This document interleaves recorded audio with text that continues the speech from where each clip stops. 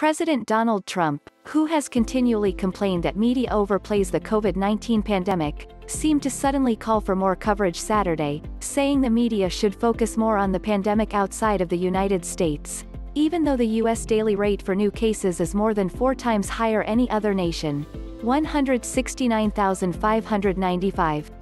That's how many new cases the U.S. is adding, on average, every day, according to Johns Hopkins University. That's more than 4 times the rate of any other country and by far the highest ever reported anywhere in the world. Signs show the coronavirus spike continuing to worsen in the United States. Records for new cases keep coming several times a week, and hospitalizations are also at record levels.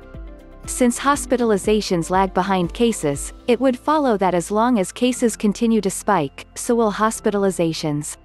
Health officials in many parts of the U.S. are warning that healthcare systems are on the verge of being overwhelmed.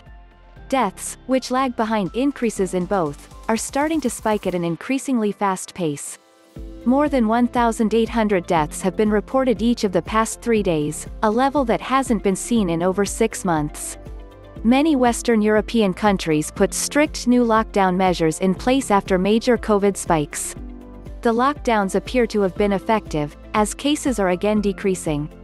There seems to be no appetite for new U.S. restrictions from Trump's administration, though.